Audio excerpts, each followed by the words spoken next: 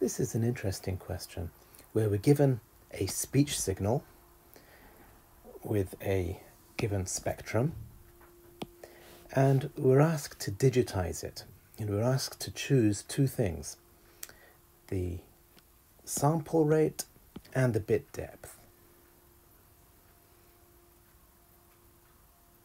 And we're given a range of possible values for this, and we're told that there's a maximum bit rate supported by the channel of 130 kilobits per second.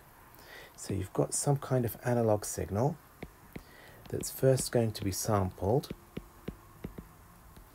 and then it's going to be converted to digital. So that's our quantization.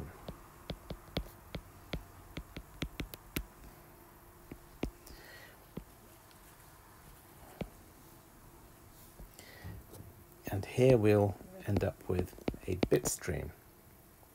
And we're told that there's a limit of 130,000 bits per second imposed by the channel. So what are the settings for our sampling and our quantization? What sample rate should we choose, and what bit depth should we choose? And choosing these two things is a common choice you need to make. So not just in communications engineering, but in audio engineering. And even if you're setting up your sound card, so here we've got a sound card, a sound blaster, here we've got a sound recorder on a Mac. So very often you need to set the sample rate and the bit depth. There's the sample rate, there's the bit depth. Sample rate and bit depth. So here we're setting up a microphone, sound recorder, or a sound card. So it's something fairly common.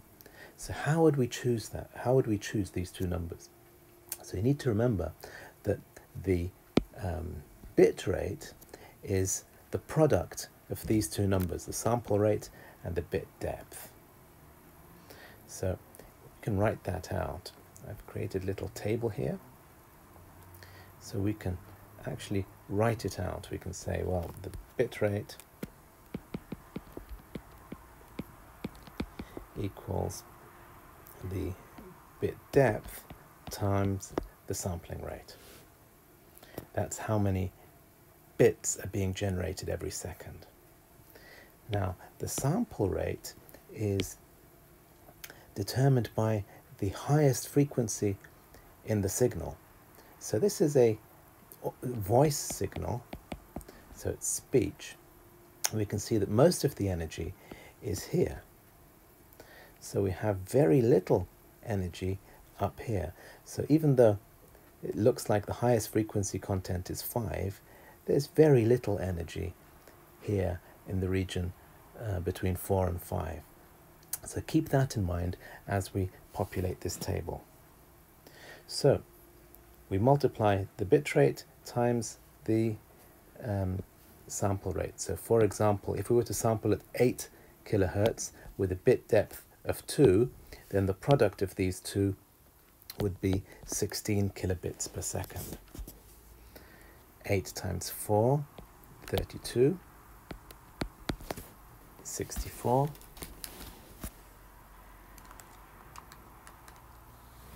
128, 192, 256. And we're told that the highest rate supported by the channel is 130. So these three will all be supported. 192, 256, these are too fast for the channel. But let's carry on. Let's populate the rest of the table. So 11 times 2, 11 times 4, 11 times 8, 11 times 16. Just using my calculator.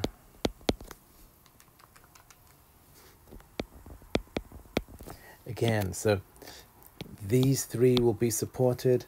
Beyond that, no.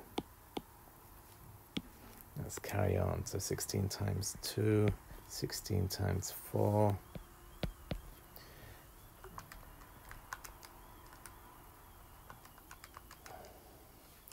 16 times 8, 16 squared, 16 times 24.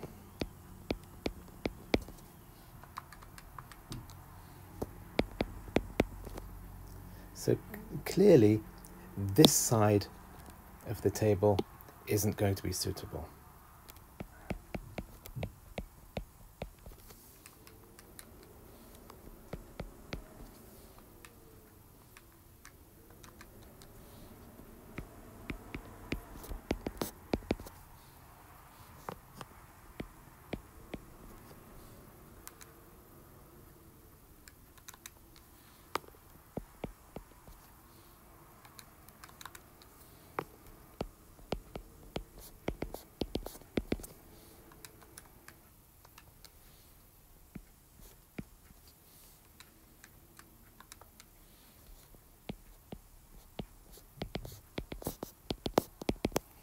We can keep going.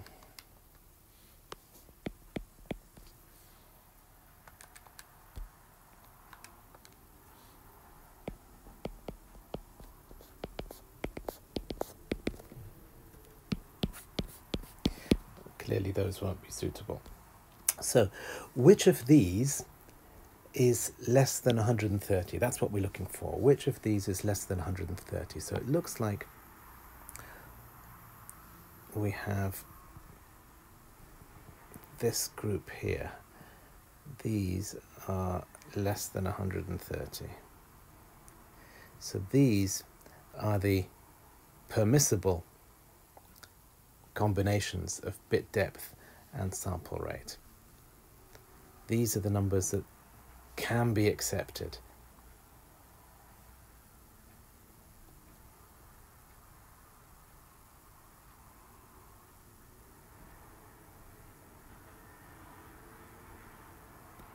Okay.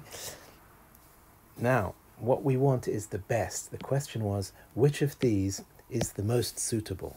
Which of these should we be using for the maximum quality? So what we want is those numbers closest to this border here, because this is the border between what's permissible and what isn't. So we clearly wouldn't choose 2 bits at 16 kilohertz. We would rather choose 16 bits at 8 kilohertz. So clearly 32 is better than 16, and the 64 is better than 64, and 128 is better than 64. But how do we compare 128 and 88? Which of these should we choose? Should we choose the 11 kilohertz? So the 11 kilohertz gives us up to 5.5 kilohertz of bandwidth, because the Nyquist rate obviously is twice the highest frequency. So if we sample at 11 kilohertz, that'll give us 5.5 kilohertz of bandwidth, whereas the 8 kilohertz, that will correspond to 4 kilohertz. But we can see there's hardly any energy in this part of the spectrum between 4 and 5. So given the choice of 11 kilohertz and 8 kilohertz, I think it would be best to choose 8 kilohertz, because you get the benefit of 16 bits per sample. And 16-bit is a much higher quality than 8-bit. So just as a little comparison, let's make a little note here that this will give greater bandwidth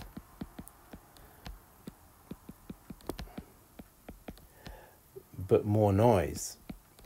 And by noise, I mean quantization noise. The quantization noise comes because we have a fewer number of bits. Fewer number of bits means a greater step size. Greater step size means a greater quantization error. Whereas here we have slightly less bandwidth,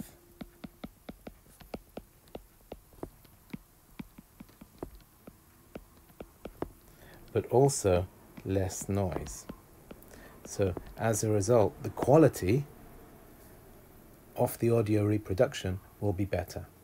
So as an answer, the answer said choose the combination. The answer would be 11 kilohertz and 16 bits. If we go back to the question is select the digitization settings. So I'd say the correct digitization settings would be 8 kilohertz and 16 bits per sample. That would be your final answer.